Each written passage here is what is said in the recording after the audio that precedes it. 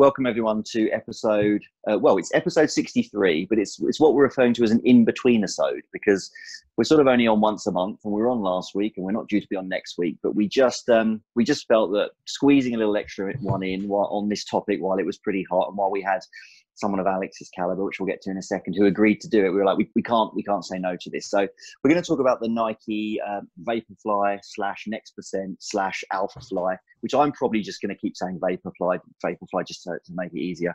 And we've got Alex, and for those of you who don't know Alex, and I'm a massive fan of his work, like I know a lot of people are, but I did a bit of Googling on you, Alex, because I'll be honest, I wasn't entirely sure about your backstory, and I didn't realize just how impressive it was. We're talking a physicist with a PhD from Cambridge, middle and long distance runner for the Canadian national team, author, I know Craig's got your book, journalist, one of most people's favorite runners, world columnists, I think, of all time.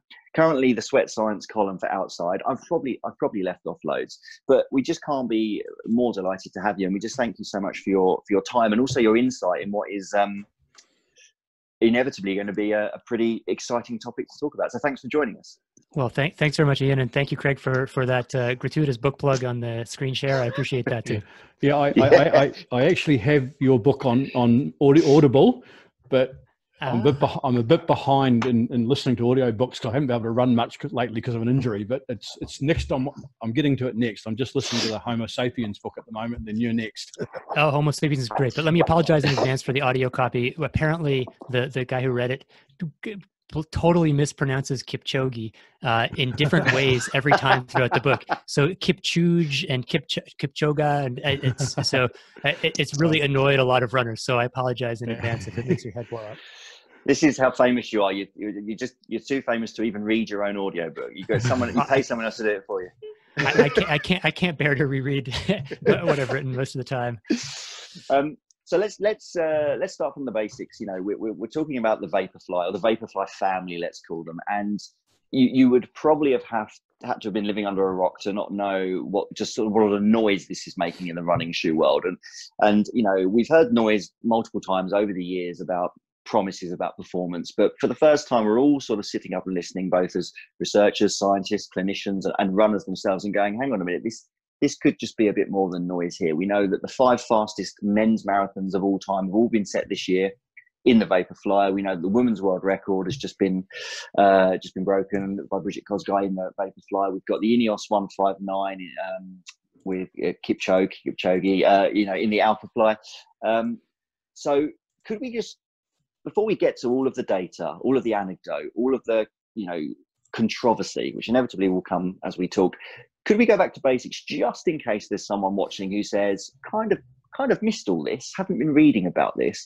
What is the Vaporfly? What is this thing that Nike brought out, and why should we be listening? What's different about it to other shoes? Yeah, so there's basically 3 things that make the Vaporfly radically different, or at least different from other racing shoes. The first and the most obvious one is it has a carbon fiber plate, a full-length curved carbon fiber plate in the midsole. The second is the midsole is made out of a new foam that is made out of a material called Pebax. Nike calls it the Zoom X foam, but this new foam is lighter and more resilient than any other foam that has been used in previous shoes, which means resilient. You squeeze it, it springs back with and returns energy to you with greater efficiency than any previous shoe. Not radically different. Every midsole is like that, but this is a little bit better than any previous midsole foam. And the third is that it has a big stack height, and that's a sort of consequence of the previous two, that it has a very thick sole, whereas until 2 years ago when this shoe appeared, everyone assumed that the fastest marathon shoes were the thinnest and lightest because extra weight weighs you down. But this foam is so light that you can get away with a thick, cushiony sole without paying too much of a penalty in weight. So you've got the plate, the foam, and the thickness, or the 3 ingredients. And just to get out ahead of, not to jump ahead in the conversation, all 3 of those things have been implemented in multiple running shoes by other companies for well over a decade, probably 2 decades. None of them is new. Even the carbon fiber plate, Adidas had an essentially identical carbon fiber plate in the early 2000s, which was used to set a marathon world record by Haile Gebrselassie in 2007.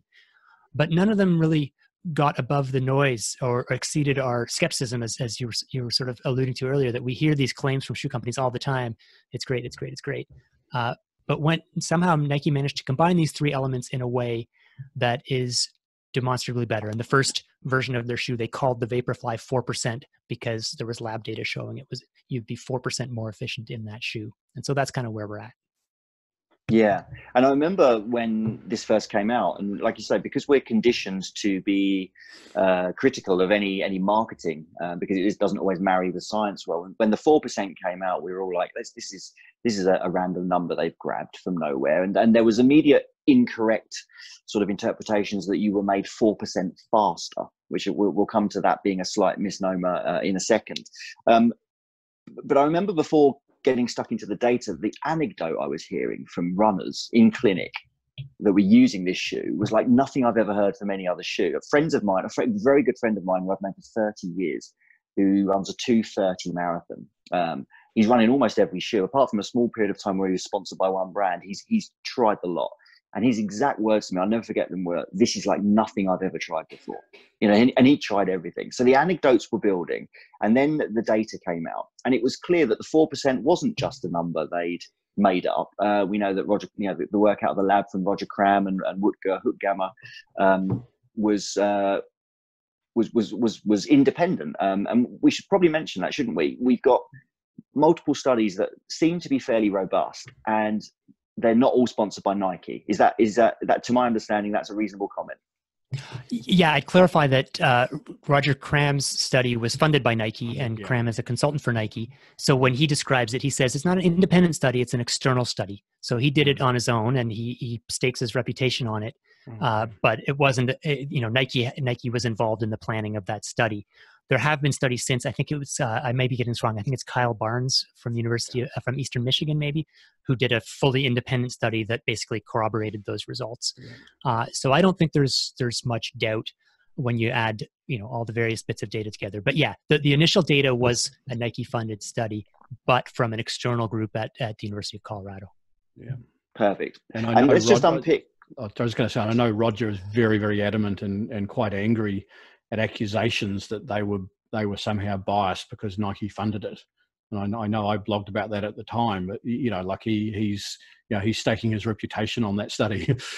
He's quite if you know Roger, he's a details oriented person. He cares about the integrity of his research and getting the details right. And so that's neither here nor there, but I would say, having had a chance to speak to him on numerous occasions, I'm pretty confident that he did the study to the best of his ability. And then you look at the other data points and they line up with his data point, and you can say, that was a real study. Now, again, it was Nike funded, so you never know. But I think it was kind of interesting tracking in social media the responses to the study. It's a flawed study. But what's wrong with it? It's just flawed. But it's but also at the same time, and going back to what Ian was saying, yes, the anecdotes were starting to build up, but so were the people claiming it's nothing more than a placebo. And there's still that dichotomy. So there's still people who are like, it doesn't work. It's all a lie. It's all advertising, and it should be banned. Well, you can't have both. But interesting, the placebo claims are coming from those who've never tried it. Yeah. Can we just talk about what 4% means then? Because people incorrectly are thinking, it's going to make me. They look at their PB, they think I'm going to be 4% faster. It's not quite the way it works. Can you just unpick for people what the 4% really means?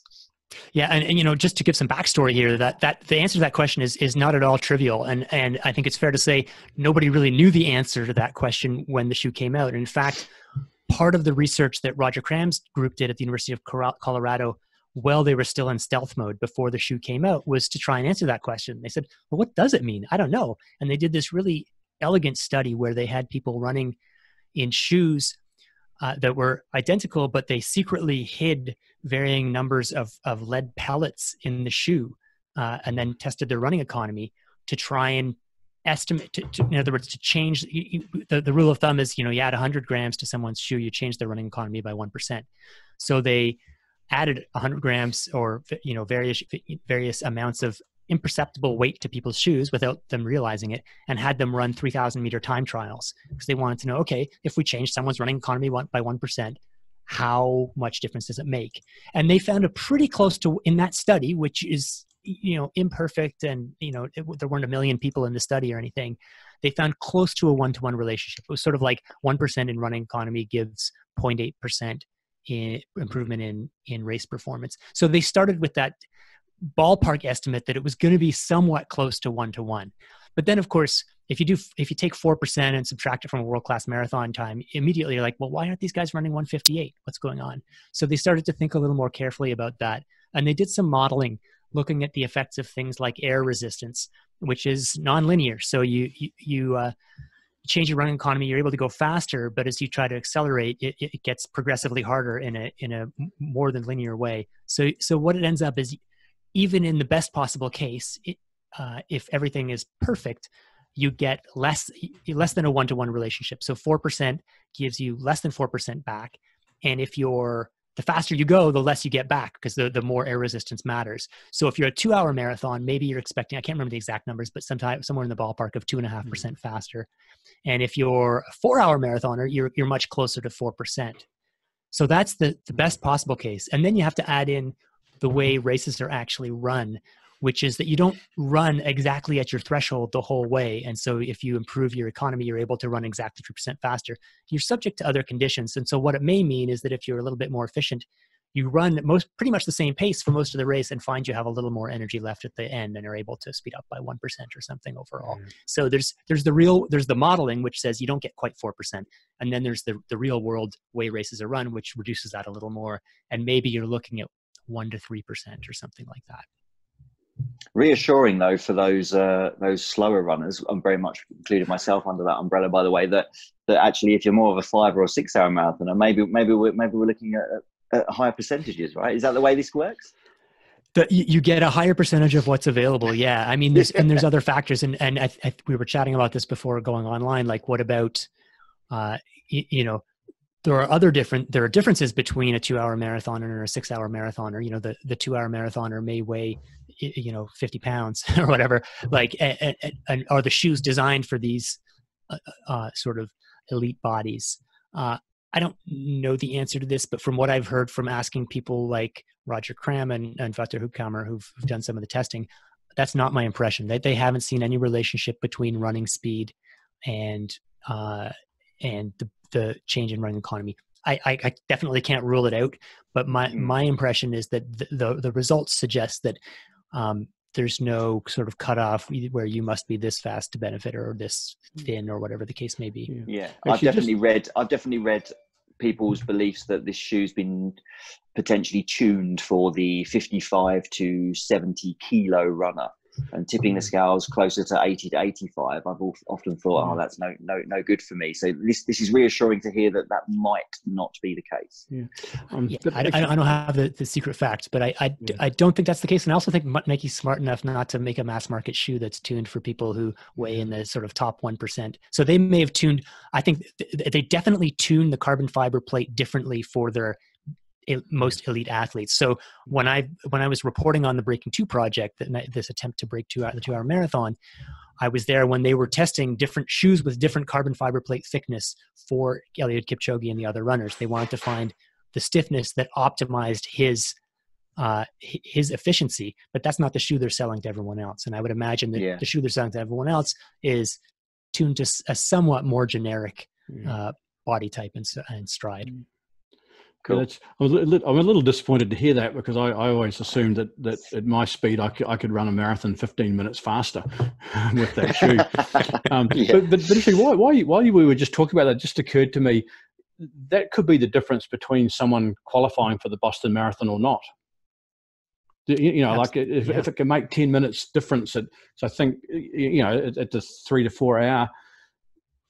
10 minutes is qualifying or not. It's. I think there's no doubt. And I was, before we went on the air, I was telling an anecdote. I was chatting with a friend last night who recently ran a 75-minute half marathon at age 50, and he had been hoping to set a Canadian age group record, but was disappointed to discover that someone had smoked him in the same age group by a minute and a half. And so he was like, what's going on here? How did this happen? And he went and looked through the race photos from the people who beat him. And I don't know the exact numbers, but it was something like 15 of the 16 were wearing Vaporflies. Yeah. So, I mean, I think this is very much starting to affect age group times. And on a bigger level, I can believe that, again, we're speculating here, but I can believe that it might start not just affecting who qualifies for Boston, it might start changing the qualifying times if everyone starts to get faster. Yeah. Actually, let me just share this photo we talked about earlier on. This was from the Melbourne Half Marathon a couple of weeks ago. Is this Thomas? Yeah, I love this photo. This is Thomas here, who went on to win it, and he is listening at the moment. Or at least he was earlier on. But they're all in Vaporflies. It's the lead group in the Melbourne Half Marathon. Two podiatrists in that group. Two podiatrists podiatrists in that group. One Thomas there actually went on to win it. So, and there's Aiden there as well. So it's quite neat to see. But that's not an unusual photo when you look down at the feet. Yeah, this front of the pack, Nike dominance. Let's talk about this if we can a little bit, because we absolutely don't want to. We should probably state we don't want to take anything away from the athletes. People that are running these kind of times, people like Thomas, but even Kipchoge. I know that there's a few people that have been upset when he did the 159 challenge with Ineos that people were only talking about the shoe, and clearly the pace he maintained, and he's just a beautiful runner, and he seems like a beautiful person as well. Don't want to take anything away from the athlete, but we're just trying to talk about the gain they're getting on how awesome they already are here. And we look at this front of the pack thing, and they're all wearing them, and you could argue, well, they're all good runners. So is it it's an argument that is the shoe making them fast, or is it just fast people wearing the shoe? But we see the elites doing it at the front of the pack. We see the sub elites doing it. Is the reason that we're not seeing people cross the line, the middle of the pack runners crossing the line in the same way? Is it because they're not willing to spend £250 on a shoe because is there a mentality thing here, or is this just feeding into why people think it's a shoe made for the elite runners? What are we looking at, correlation, causation here? Yeah. So, I mean, I would say that my belief that the shoe works is not rested. It does not rest on photos like the one Craig shared. It's an interesting photo because it tells us how the world is reacting to the shoes, but it doesn't convince me that the shoe is what's putting those people ahead. And realistically, the shoe is moving people within a very narrow range within, in the Melbourne Half Marathon, I'm sure there's thousands of people, and it's giving you 10 spots or 5 spots, not a 500 spots. So the people who are interested in this are the people who are most serious about for whom shaving a minute off their time is meaningful, which tend to be the people who are most serious and fastest. The reason we believe it works is, for me, number one is the lab research, and then number two is the sudden change in elite performances. Because when someone goes from 75 minutes to 74 minutes in the half marathon, or even from 80 minutes to 74 minutes in a half marathon, there can be a million reasons. They decided to get more serious. They decided to, cut down to 10 beers a night or whatever. Like, there can be anything can be associated with a change there. When you go from 203 to 201, to my knowledge, there's no like, oh, he started doing a Sunday long run, that made the difference. No, and they're already doing everything they can think of. And then when they get 2 minutes faster, and when not just one guy, not just Eliud Kipchoge, I mean, Kipchoge is head and shoulders above the pack. He's the greatest runner on the planet right now.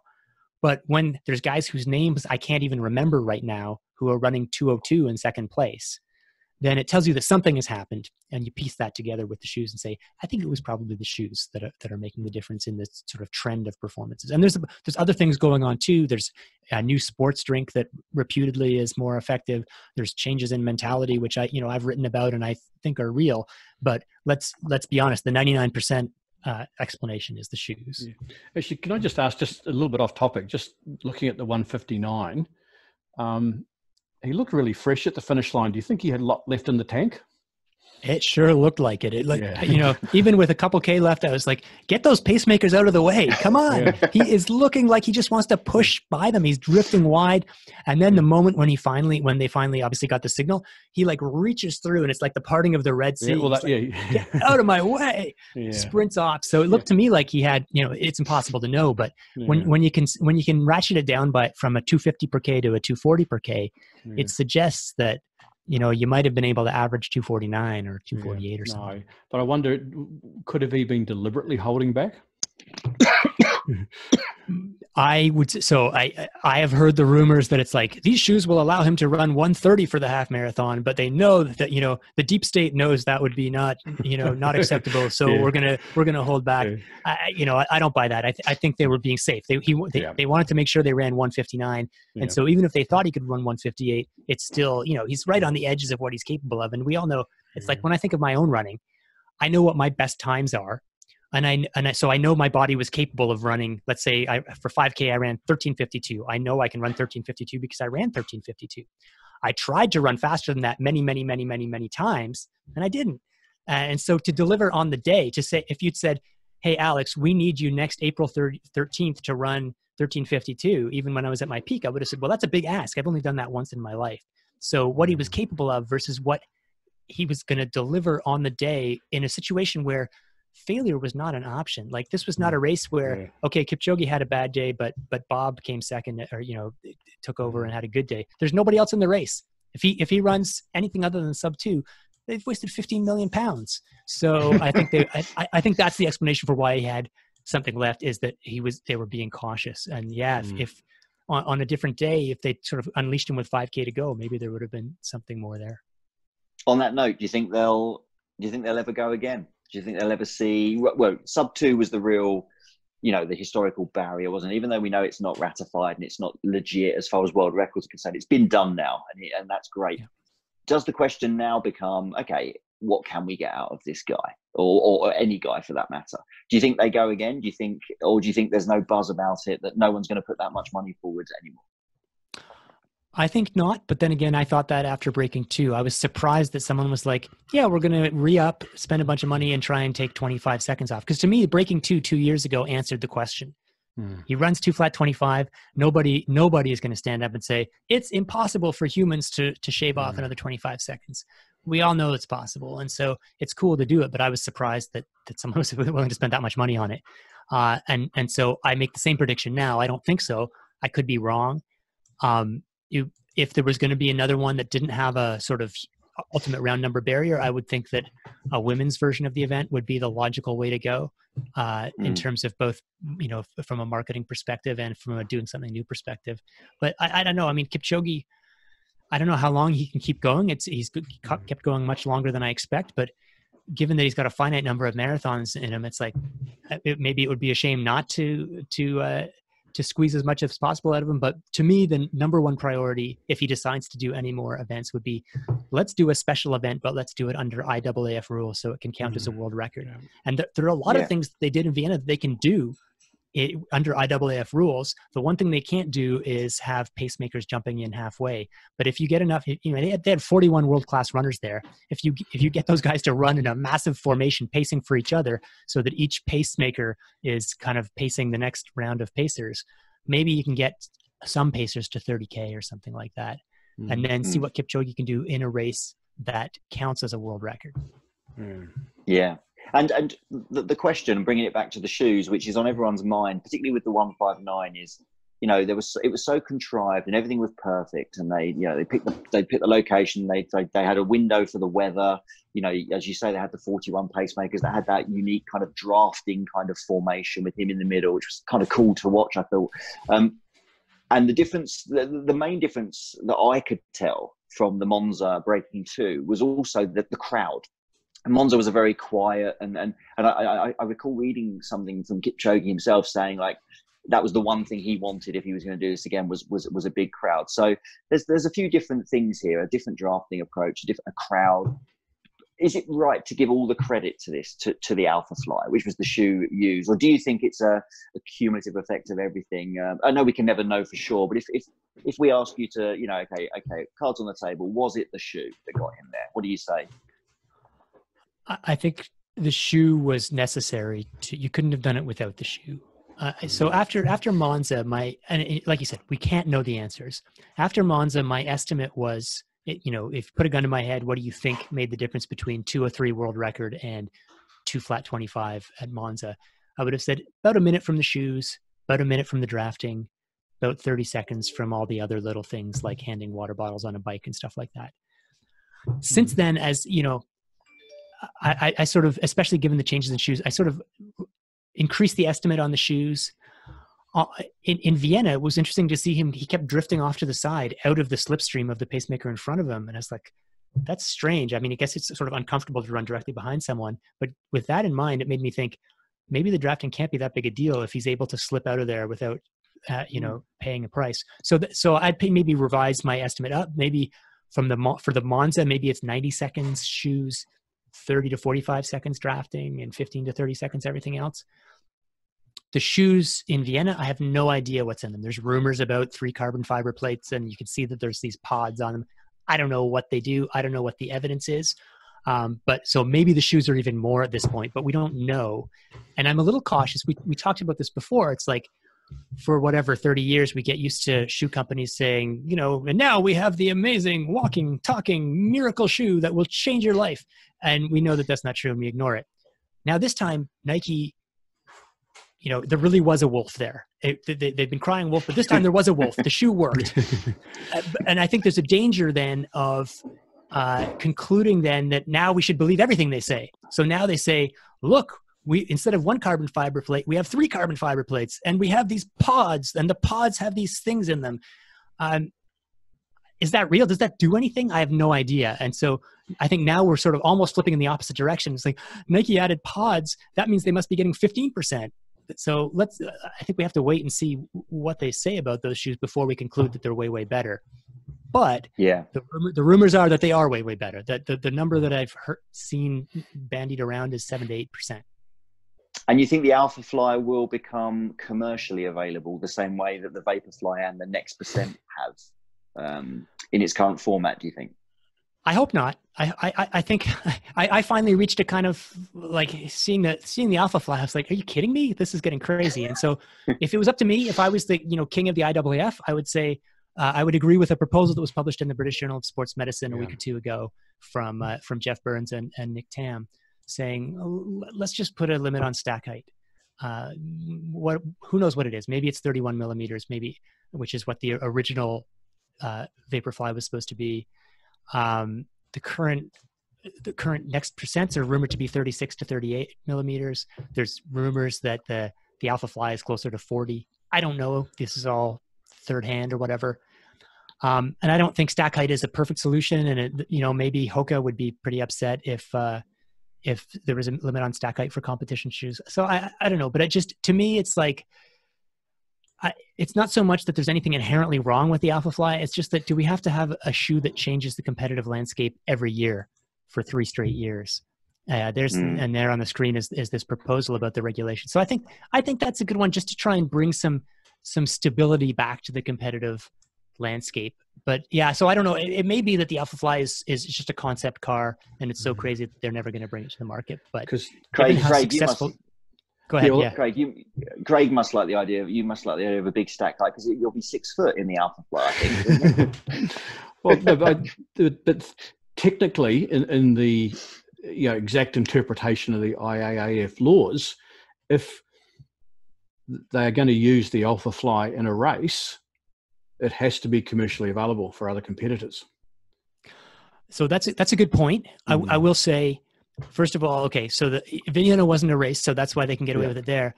But that rule, which was only introduced last year, has been completely ignored by everyone. Yeah. Well, and one of the things I found amusing is, I actually just had I was doing an interview with Ryan Hall, who the American marathoner, who made an Instagram post recently, just being very critical of the Alphaflies. And people pointed out, it's like Sarah Hall, his wife, ran 2:22 in Berlin in a prototype of the that's not available to the general public. Now, do I think that's unfair? No, I mean, it's just a shoe, but it's like, we have this shoe saying or this rule saying that the shoes have to be generally available. I have seen zero evidence that anybody is paying attention to that, or there has been any enforcement of that. So, and that's a problem. Not because I think prototypes are necessarily evil, but because if you're going to have rules and you want people to obey them, you have to put some teeth into them. So I think that rule was a sort of an attempt to look like they were doing something about the Vaporflies, but it seems to be just a kind of window dressing. You'll here it is here. Such shoes, however, must not be constructed to give the athletes any unfair assistance.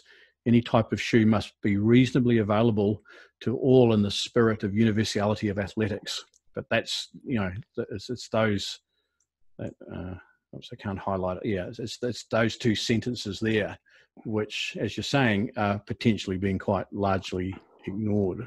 Yeah, well, that's it. The second sentence is being ignored. The first sentence is meaningless. Yeah. Because it says you can't have unfair assistance. What's unfair assistance? I mean, unfair assistance is something that breaks the rules. Well, what are the rules? The rules are that you can't have unfair assistance. That tells you nothing about what you're allowed to do. Yeah. So just on the rules, let me just share another slide. This is this is from a lecture I gave a year or two ago, and this was the timeline that Nike got the patent for the Vaporfly October 2016. They made it clear they were working on a shoe December 2016, but the committee met to amend the rules in full knowledge of the existence of that shoe, and they didn't do anything then to ban it. So I just find it quite curious that they had an opportunity to perhaps address that issue back then, and for whatever reason, I have my suspicions that it would be too hard to draw a line in the sand. But if you look at some of the latest media reports over the last week or two, they're looking at it again now. And I would say I agree that it's, who knows what machinations were in play when this, supposed committee was meeting. One factor that's worth considering is that Nike, I think in some ways the worst thing they did, but maybe the smartest thing they did, was to have, certain athletes wearing prototypes of these shoes, chosen athletes wearing prototypes of these shoes throughout 2016. And so the top 3 men's marathoners at the 2016 Olympics and the winner of the women's marathon at the 2016 Olympics, they were all wearing Vaporfly prototypes disguised as Zoom Streak 6s. And so by the time, and nobody knew this, so by the time the IAAF Rules Committee is meeting, they're facing the choice of basically saying that the Olympics were won the previous year in an illegal shoe. So, they kind of had the knife to their back in that sense. There was no good solution. And I honestly, truth be told, I blame Nike for that. I don't think that was fair the way they introduced those shoes. I don't think it was fair to other athletes.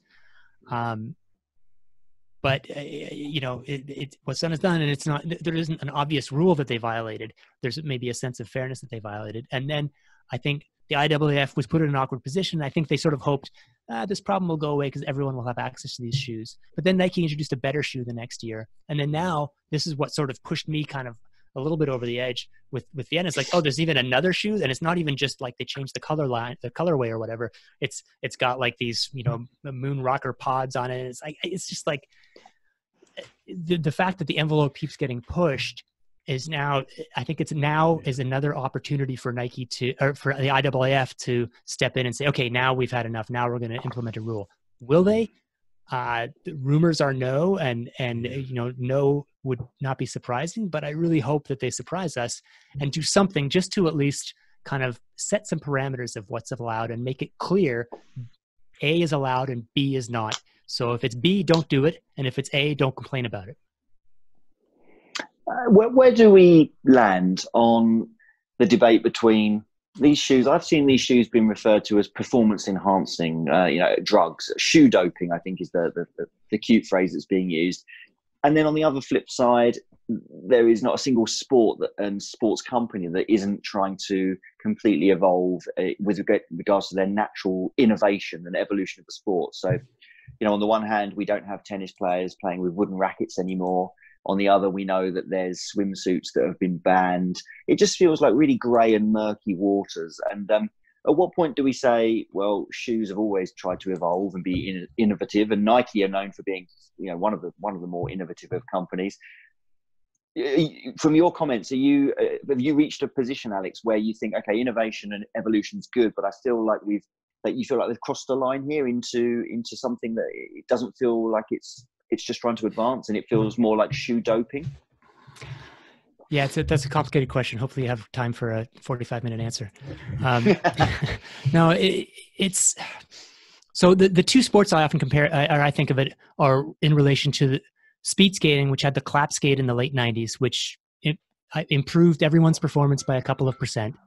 And speed skating, went through a tough time because the Olympics, I think it was the Dutch who swept the Olympics in about 98 because they were the ones who had the clap skate. Then everyone else got it, and things settled back into normal. Now nobody thinks twice about it. If you're a competitive speed skater, you have a clap skate. Versus swimming, where they had this sort of similar beginning of like world records getting wiped out because of swimsuit advances, and then again, and then again, and then they stepped in and said, okay, enough, ban the swimsuits. Or at least set some parameters. Swimsuits are better now than they were 20 years ago. Set some parameters, and we'll go, and within that, you're allowed to work on it. And they moved on, and no one talks about it anymore. And so, what's the difference between those two situations? To me, the difference is that the clap skate was one thing. People brought in the clap skate, and then it settled into a new equilibrium. Whereas the swimsuits, it was like every year they were coming out with a better swimsuit. And so it seemed like a constant arms race where if you didn't have the latest swimsuit, you were screwed.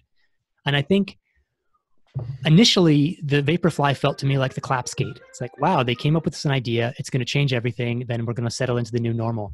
But instead it's starting to feel to me more like the swimsuits, where it's like every year it's like another shoe. What does this one do?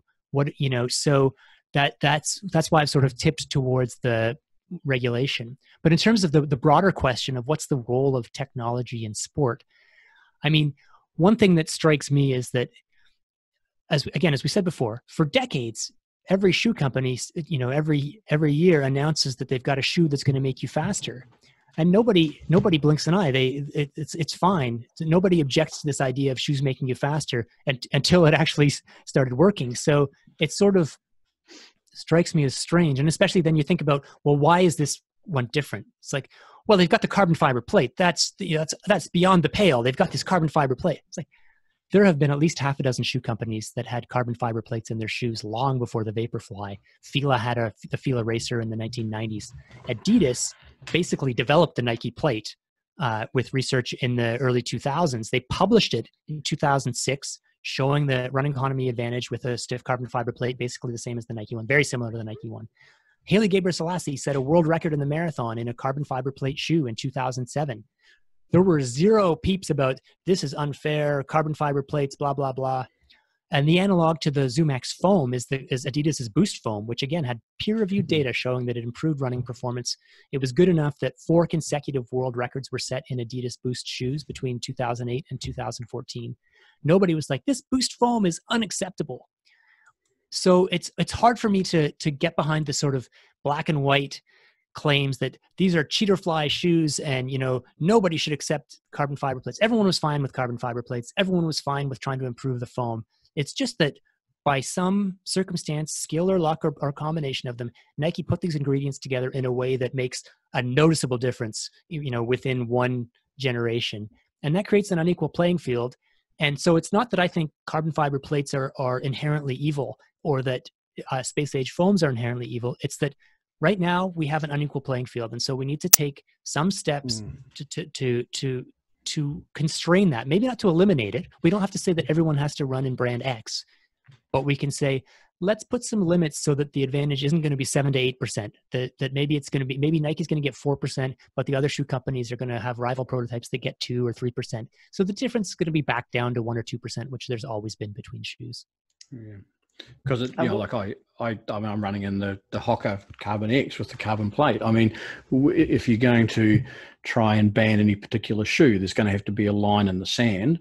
The key thing is, where's that line going to be, and who and how they're going to determine if a shoe has crossed that line or not. And then to complicate that, the response to shoes is always going to be subject specific. So that's my speculation is why they didn't address the issue back in 2017, because you can't. But then again, the proposal read the stack height, that is one way but then innovation will occur within that stack height. Yeah, I totally agree. And so, from the moment I heard about these shoes, my instinct was there needs to be some regulation, but I could never come up with what the right regulation is. You don't ban stiffening elements. What are you going to do? Ban pronation control? You don't ban carbon fiber plate because they'll just find some other lightweight material. You don't ban springs because then you're banning midsoles, and nobody wants to ban midsoles, right? Like there's a lot of solutions that seem obvious until you actually look into what's going on with the shoes and how they work. And so that's why the stack height is not perfect, because it permits the Vaporflies to exist.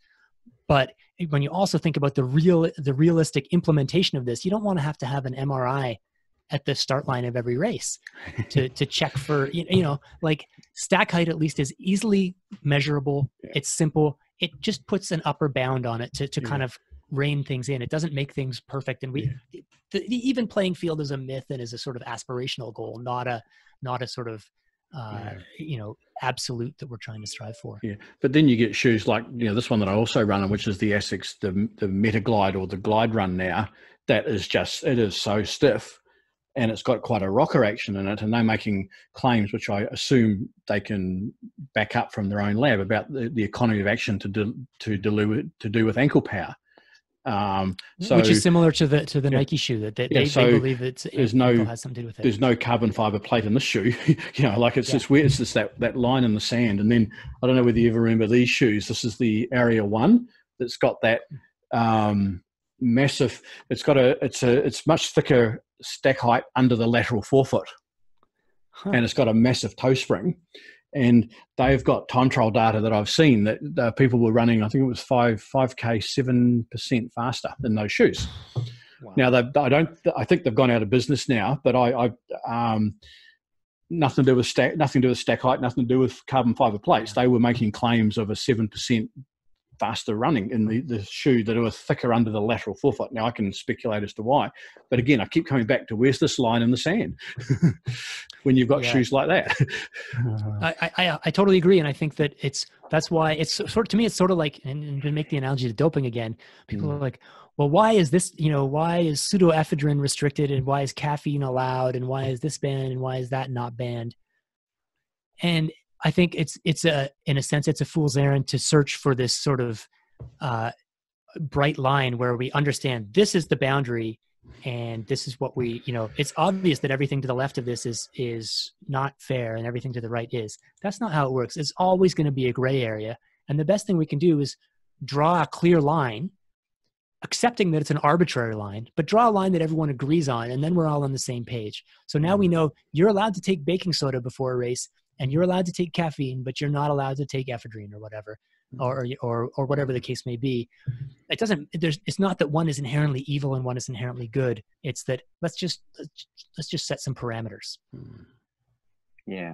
One of the common things you'll often read from people that are shouting that this shoe's unfair and it needs banning is that it acts like a spring.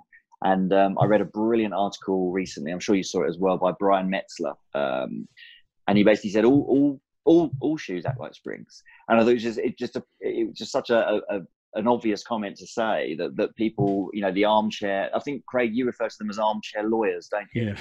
Yeah. Who have suddenly decided they know where this line is. But as you say, it's clearly not that simple.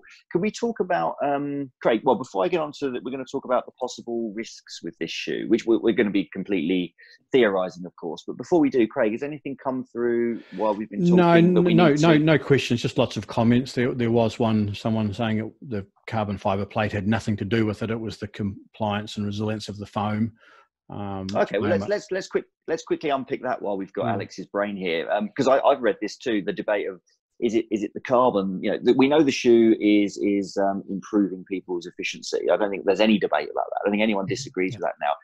And we've talked about what makes this shoe different. I've definitely read people saying, is it the carbon or is it the foam? Like it's a dichotomous either or. I guess let's give a third option. Is it that beautiful cake mixture of the two in perfect harmony with each other? But what would your take be on that comment, that it's not the carbon, it's all about the foam? Yeah, I mean, I think I'd come close to agreeing with it. I mean, I wouldn't make it quite so bold. I'd say the real answer is we don't know exactly how the shoe works. Nobody does. Lots of people claim they do. Generally, the less they know about the shoe, the more sure they are they know how it works. There's been and no credit to Nike here that they haven't. So there's been one good study that tried to figure out how the shoe works, but they weren't able to do the obvious experiment, which is let's try this shoe with the same geometry but no carbon fiber plate in it, or the same geometry with a carbon fiber plate but with a different midsole foam, because that would start to give us some real answers. We don't have those experiments, so we don't know. But Roger Cram's lab did their best to try to do a bunch of measures, trying to figure out, well, how much is the foam compressing? How much is the shoe bending? Where does the energy come from? And like the commenter said, their conclusion was that the vast majority, by an order of magnitude, of the energy savings is coming from the foam's resilience. So it's the ability of this foam to be super light, but since it's super light, you can have a really thick layer, which is essentially the equivalent of having a bigger battery to store and return energy. And then it squishes down, and when it springs back, it gives you almost all that energy back. Now, could you make that shoe without the carbon fiber plate, or would it be like running on a giant marshmallow? Would you just kind of fall over? I don't know, because we haven't tested that, but I can speculate that A, the carbon fiber plate is helpful for stability, and B, the carbon fiber plate probably has some benefit of its own. What they think the benefit of the carbon fiber plate is, again, this is Nike funded but external research, but also agreeing with what the Adidas funded researchers believed when they were testing basically the same carbon fiber plate, is that the benefit of the carbon fiber, and there's actually some independent researchers in Germany which also testing carbon fiber plates, and they all believe the benefit of the carbon fiber plate is that it basically limits losses at your big toe joint. That normally when your big toe bends, you lose energy as it bends, and it straightens when you're in the air, so you don't get any of that energy back. The carbon fiber plate keeps it a little straighter, limits those losses. The problem is that the cost of that stiffening is that it changes your ankle work and makes you less efficient. And so it's the curve of the Nike carbon fiber plate that allows you to get the stiffening of the toe joint without paying the price in the ankle joint. Is that the story? I don't know, but my understanding from the data I've seen, as opposed to the sort of very self-assured assertions of people who have no data, is that the foam is a big part of it, and the spring plays a role, but the plate plays a role, but not as a spring per se. It's actually the foam that is the biggest spring in the system. Yeah. Perfect. Anything else, Craig, or can I? No, just comments. No questions. Yeah, that was the perfect. main Let's one. Let's get on to the last bit before we wrap up. And it's the nothing's perfect, right? Nothing comes without a cost in life. We know this. We rob Peter, and at some point we probably have to pay Paul. So everything's too good at the moment. Everyone loves the shoe. I've not spoken to a single person that doesn't like this shoe. They all say it feels great, it performs great. The times are reflective of that. At what point are we going to pay Paul? What might the risks of this shoe be? What might the costs be? We don't have any kind of longitudinal understanding of this yet because it's all so new. But surely with certainly when we look at most metrics, what significantly increases performance isn't necessarily going to reduce injury risk. Quite the opposite sometimes. What's perfect for performance and perfect for injury risk sort of mitigation are not always in line with each other. So do you think there's going to be a long-term cost here? Do you think, is your understanding that we may be exposing people to certain injuries in the future, or do we just not know enough yet? I think the obvious answer is I have no idea, but to try and be a little more informative than that, I think one distinction to make is, what are the effects of running in the Vaporfly for a marathon versus what are the effects of running in a Vaporfly every day? Now, maybe the saving grace of the Vaporfly is that they're so unbelievably expensive and not especially durable that most people aren't doing their daily training in the Vaporfly. And so what you're talking about is how are you going to stand up to running a marathon in the Vaporfly? Now, the sort of anecdotal Nike line, which I've certainly heard from a lot of people unaffiliated with Nike, is that it's lovely to run on this big bed of cushioning, and you get to the end of the marathon and it only feels like 50 men have been hammering your legs with hammers instead of 1,000 men. So, you're tired, but you're not quite as tired. And that sounds pretty good to me, to be honest.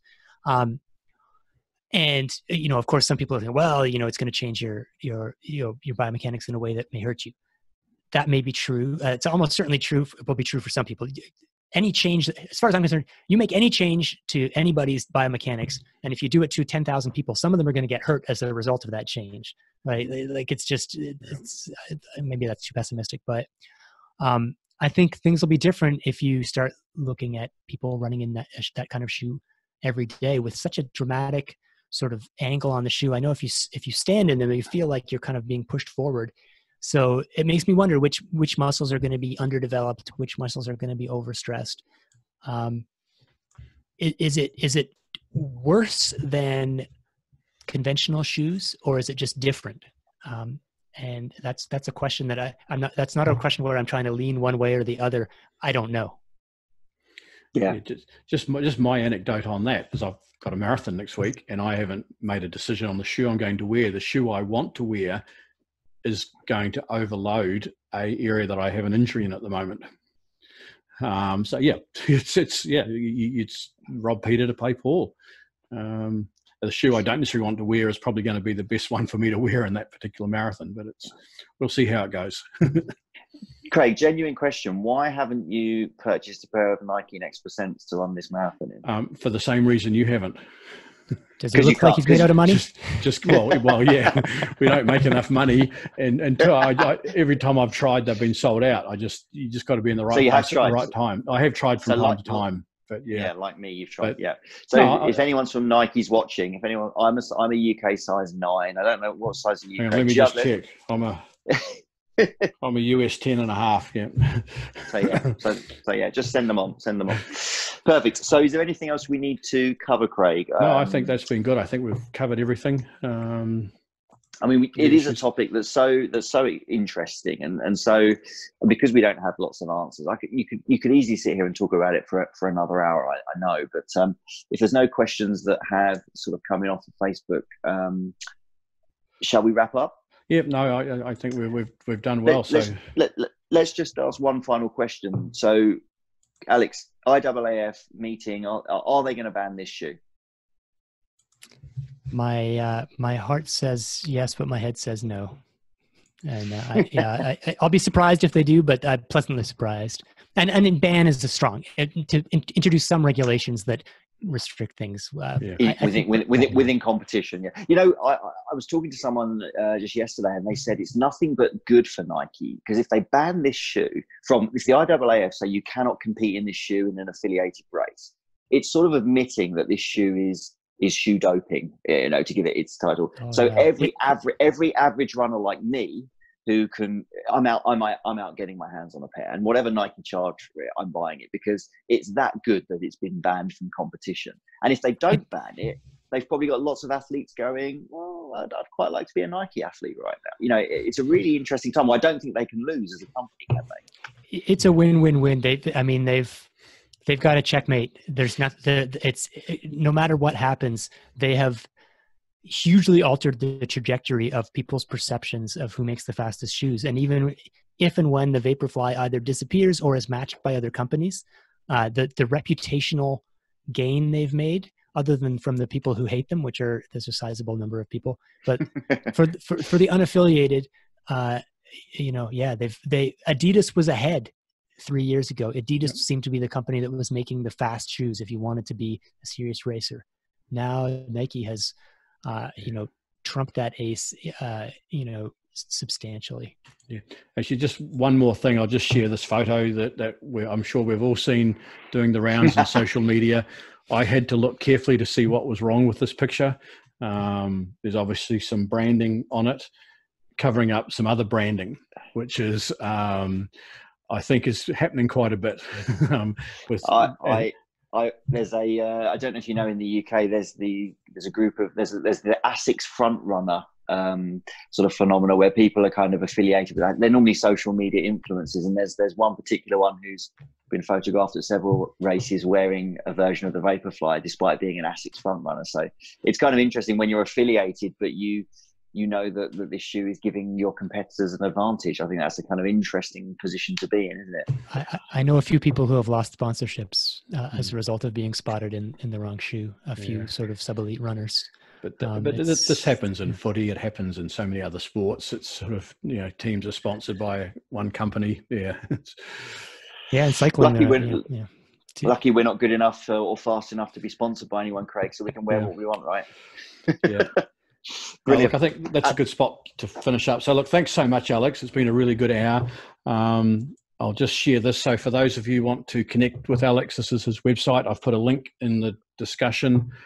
As I said at the start, I have the book Endure on my audio books. I just haven't got to it yet. Thanks so much, Alex. Thanks, Ian. Thanks, Alex. Thanks, guys. And we'll reconvene in 1 week when the shoe world has completely changed again at the way things are going.